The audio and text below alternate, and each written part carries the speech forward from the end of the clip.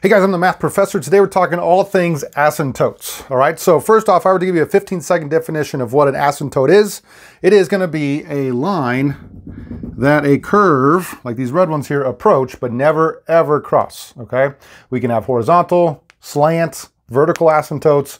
Let's talk about some more of them. All right, looking at this example they had on the board earlier, this is a vertical asymptote. It goes up and down. The definition of a vertical asymptote is going to be the zeros of our denominator. So since we have numerators and denominators, that means we're probably going to have rational expressions like you see over here in examples 1 and 2. In fact, this top one is going to be what the graph of our picture over here looks like. 1 over x minus 1. If I look at the denominator, right, we're trying to find the zeros of our denominator, the bottom of a fraction. If I look at the denominator, I'm going to solve for it, meaning I have to set it equal to 0. So if I say x minus 1 equals 0 now, and of course move the 1 over by adding it, I get x equals 1. And if I were to call this 0 and this 1, 2, and so on, at x equals 1, that line right there, that is the vertical asymptote that you see in this graph. All right, let's do another one. What about number 2? We won't graph it, but let's look at our denominator, which is x squared minus 9. If I set that equal to 0 and solve for this, now I have x squared, if I add the 9 over, equals 9. Take the square root of both sides, and of course, when we take the square root of something, we get a plus or minus. So I get x equals plus or minus 3, which means that 2x squared over x squared minus 9 would have two vertical asymptotes at positive 3 and negative 3.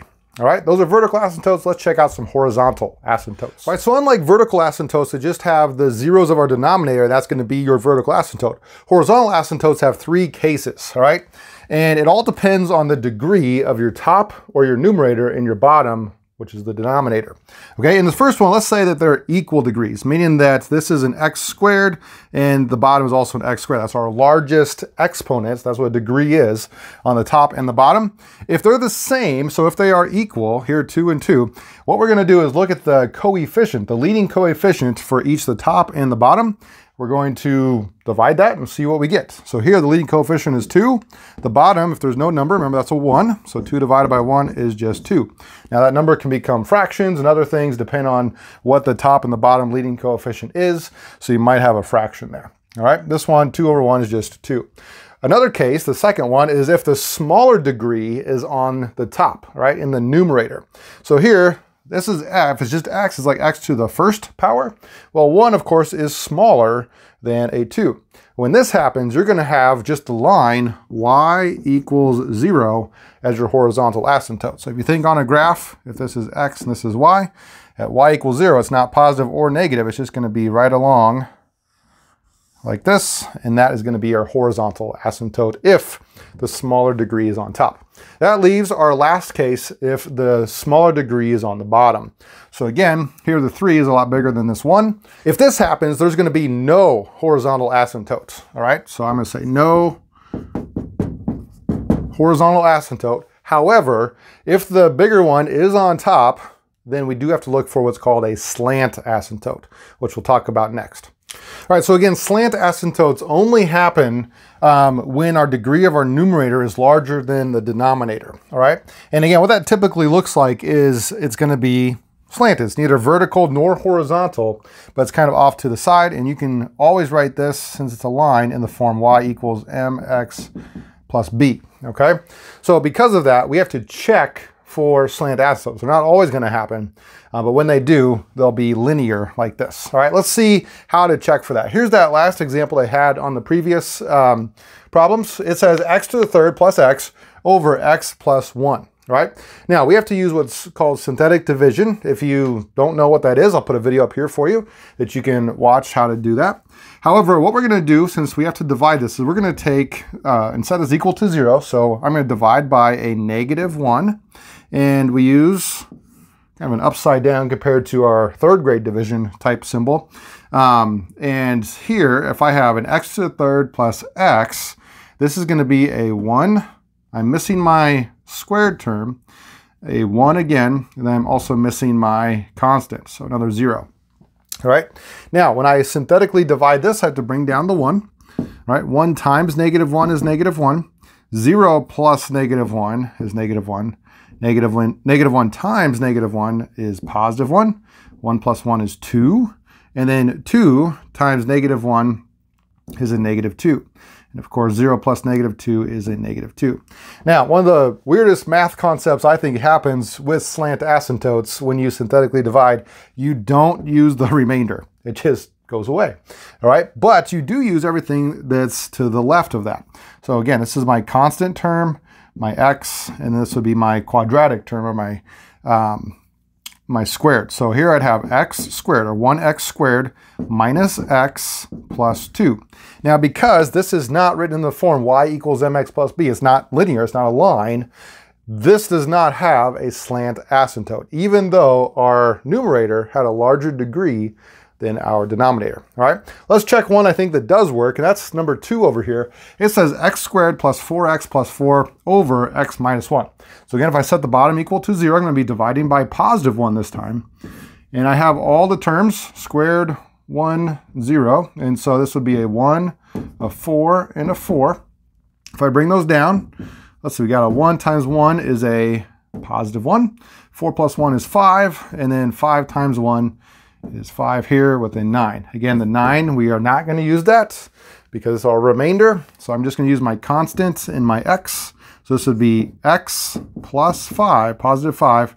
And this right here, if I think of it as y equals x plus 5, that line, right, it's written in the form y equals mx plus b, this line would be the slant asymptote that this problem has. All right, so now we know vertical, horizontal, and slant asymptotes. Let's graph a few of these and see if we can try them. All right, we're gonna try to graph a few of these. I have 3 examples up here in front of me. This first one says negative 2 over x squared plus 2. All right, so I wanna first check for vertical asymptotes, which remember, that means I have to set the denominator equal to 0. So here if I say x squared plus 2 equals 0, subtract 2 on both sides, and I get x squared equals negative 2.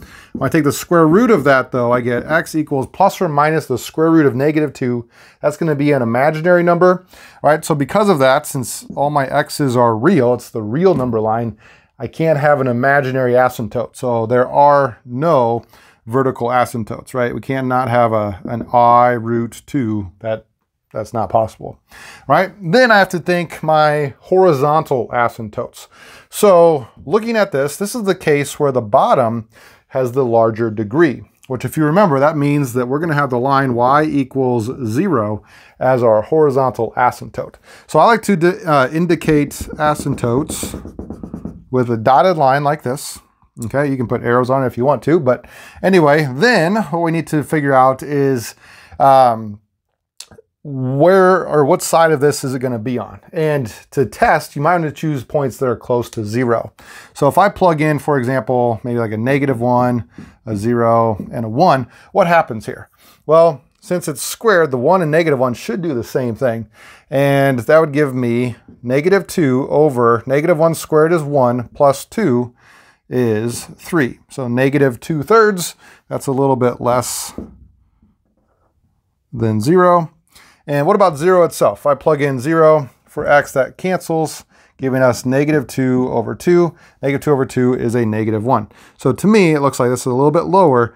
And since this is an asymptote, I really don't have to do too much more. I know it's going to get really close to that line, but never cross it. So it's going to come and dip down there for a second, and then get really close to 0 again with the line y equals 0, but never cross it. All right, so that's the graph of that line. Not too exciting, but that's what it looked like. All right, number 2, this one, when I set the denominator equal to 0, we have x squared minus 9 equals 0. Add the 9 to both sides, x squared equals 9, and the square root of 9, of course, is plus or minus 3.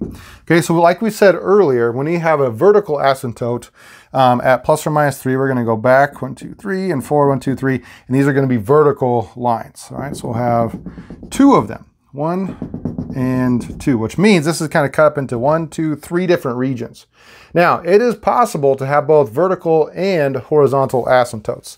So if I erase this and look at the horizontal ones now, horizontal, this is a case where my degrees are the same, right? We have x squared on top, x squared on the bottom.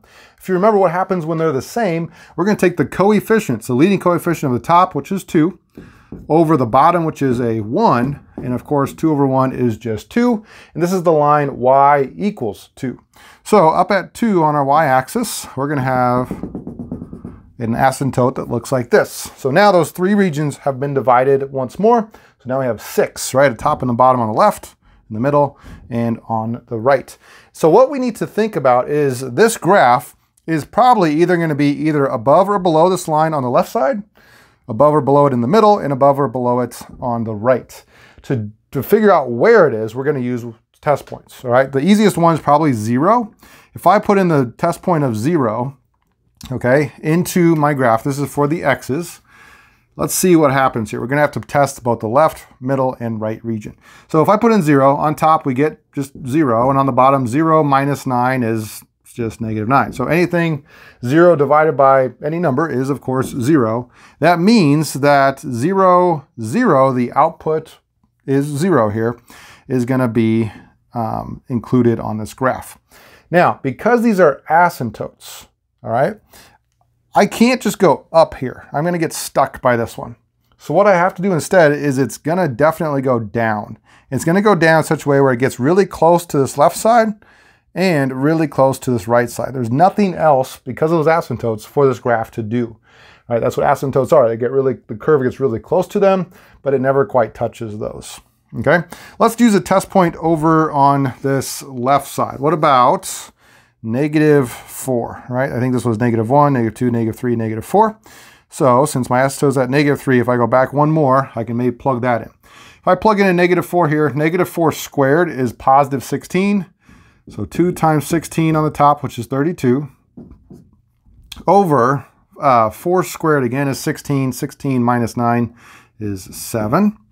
And what is 32 divided by 7? Well, 35 divided by 7 is 5. So 32 divided by 7 is going to be a little bit less than that, 4 point something. Okay, you don't have to be too particular here. You just have to kind of figure out, are you above or below this horizontal asymptote? So since this was up at 2, and this is a little bit bigger than 4, all right, I'm going to be up, let's see, 2, 3, 4, 5. I'm going to be between those, right around there. Now, just like this had kind of parameters as to what it could do, so can this, right? All it can really do is get closer to this one as it goes down and closer to that one as it goes up, right? It cannot pass those lines. It's kind of bounded by those different asymptotes. All right, now typically they mirror each other, so over here we'd probably see the same thing. Let's just see if that would make sense in this case, or would it be down here in this other region? Well, if that was a -4, and both these are squared, a +4, if they're both squared, is also going to turn those positive, right? 4 squared is also 16, times 2 gives us 32, and same thing on the bottom, 16 minus 9 is still 7. Okay, so because of that, I'm also going to be up here at 4.5, or thereabouts, and it's going to be bounded identically on the other side. So this is the graph of 2x squared over x squared minus 9. All right, let's try the third and final one here. It says x squared minus 4x plus 4 over x minus 1. Again, looking at my vertical asymptotes, if I set the bottom equal to 0, the denominator, that's going to add the 1 over to the other side. We get x equals 1 for our vertical.